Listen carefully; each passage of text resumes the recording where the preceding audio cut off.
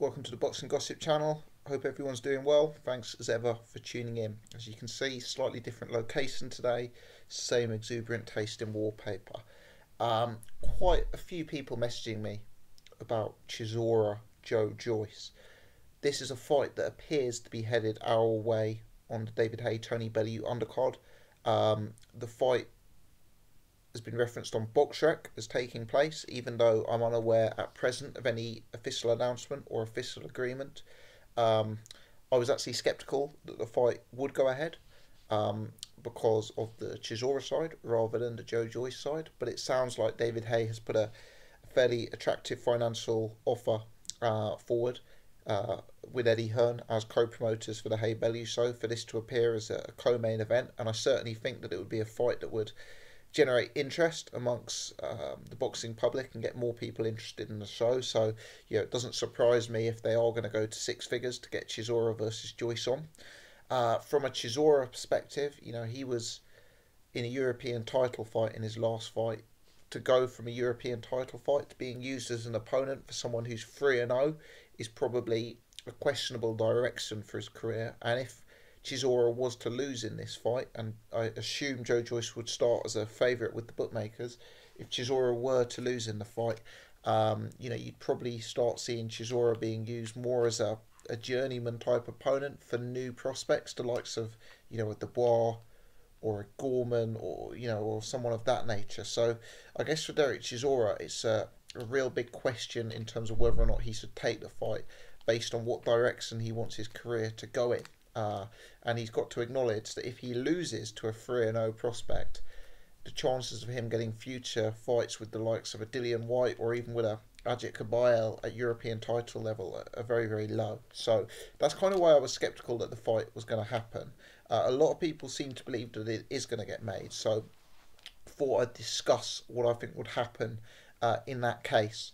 Now, from a Joyce perspective, Joyce's first performance against Ian Lewison was impressive for me. People gave him stick because he appeared slow, he appeared unathletic, and he took a few rounds to get Ian Lewison out of there.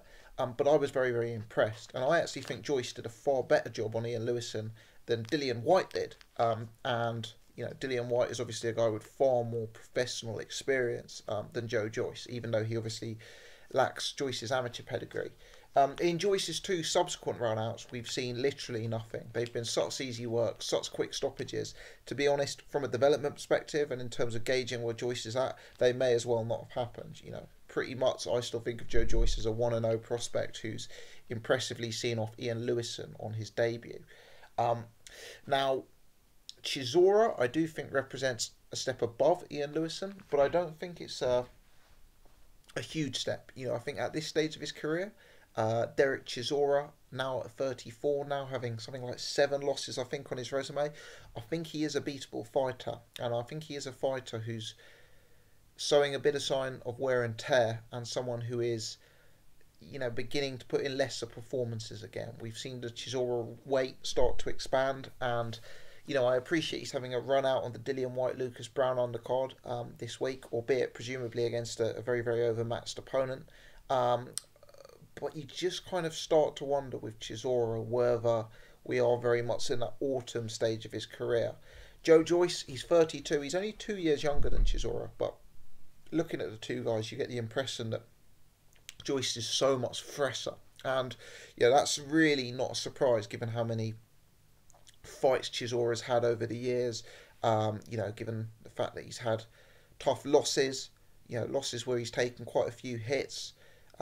He's had a few fights that have been wars, like with the Dillian Whyte fight, etc. So it's no surprise. With Chisora, I think my biggest problem with Chisora is he's a fighter who at no stage throughout his career has ever really adapted. He's never really done anything different. At this stage, the blueprint on how to beat Chisora is very, very, very established. The weaknesses in the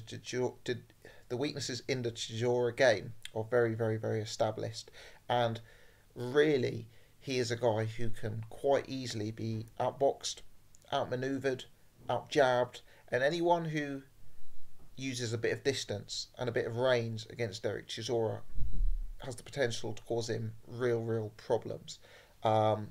He's still relies on those huge overhand hook punches from well outside of the pocket as a way of trying to get into range. You know, he kind of throws that huge looping right hand from the back of the hall and then charges in behind it into too close a range and smothers his work. Very, very, very easy to hit him with a jab, very easy to move around him. And looking at Joe Joyce, you know, whilst Joe Joyce is not as slick or as smooth as someone like an Ajit Kabayel or a Tyson Fury who's given him so many problems over the years, I do think Joe Joyce has vastly superior fundamentals than Chisora. You know, if you watch that Ian Lewison fight, the jab, the punch selection, the sort of the boxing brain, choosing which punch to throw at which time. I think Joyce just has a superior arsenal to Chisora. And I think Joyce also has that superior freshness. And I think when you combine the two, it's going to make it very, very hard for Chisora to to emerge victorious in this fight. Chisora's always been someone who, you know, for me, has overrated power. If you look at Chisora's knockouts, yes, he stopped Malik Scott in highly controversial circumstances, but you know, who has he actually really knocked out in his professional career? Who are the best 3 wins Chisora has full stop? Who are the best 3 wins Chisora has by knockout? You know, it's kind of hard to see him scoring knockouts against anyone of note. He really isn't the biggest puncher out there. So I do find it hard to give Chisora too much of a shout in the fight. You know, the thing with Chisora is that style he brings of the pressure, closing down the distance, you know, imposing himself on you on the inside. I think that is the kind of style that can make ultra fragile, ultra untested fighters crack. You know, someone like a David Price, I think he would panic if the distance was taken away from him. I think his stamina would start to sap immediately if someone like Chisora was able to get so close to him and wrestle with him on the inside. But someone like Joe Joyce, for me, whilst he hasn't maybe proven too much in the professional game so far, he just looks a bit more formidable. You know, his debut win against Ian Lewison, as I've referenced, was impressive. He's obviously got the Olympic silver medal. He's obviously got the experience from the World Boxing. I've forgotten what it's called. Is it WBS? You know, the sort of where he fought Usyk. You guys know what I'm talking about. Those fights between amateur and pro, let's put it that way. So he's probably more experienced than he looks.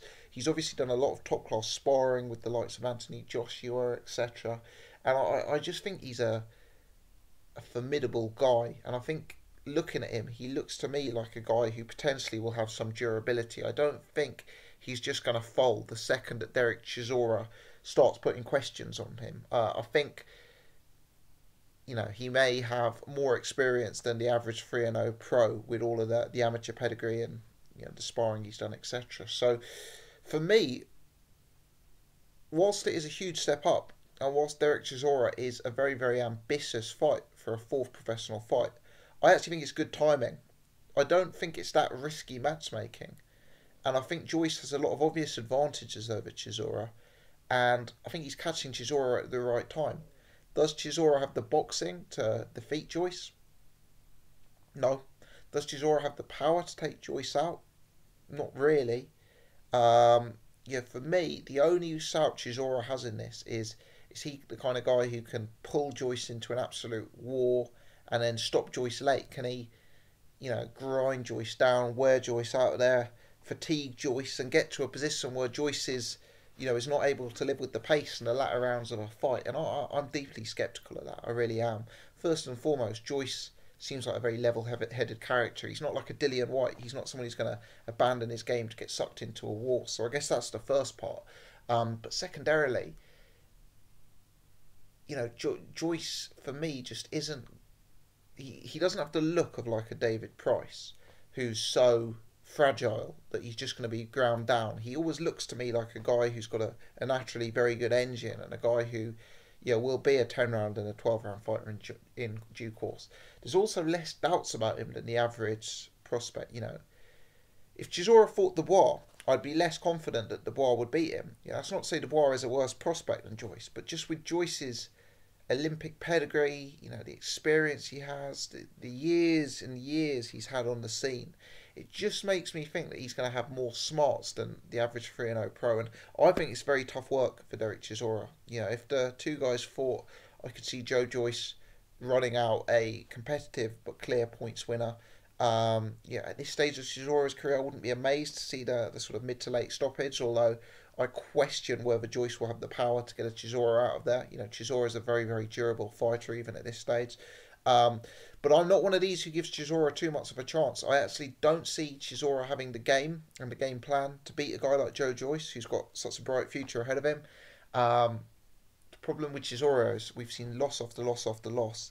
It's too late for me to believe that we can see adaptation and evolution and innovation in his game at this late stage. If we were going to see that, we'd have seen it quite some time ago. And you know, Don Charles, not saying he's been a bad trainer for Dereck Chisora, but he's never taught him how to throw punches differently. You know, it's always been the same game plan. He's never had an answer to that boxer mover strategy, and I've lost faith that there will ever be an answer. So I'm going Joyce. I'm not saying Joyce is that boxer mover necessarily. I'm not saying that he's going to do what Kabayel did or what Fury did. But I do think he'll have similar technical advantages over Chisora with his distance, with his jab, with his movement. And yeah, that's my thoughts on it all in all. Let me know your take. Leave your comments in the section below.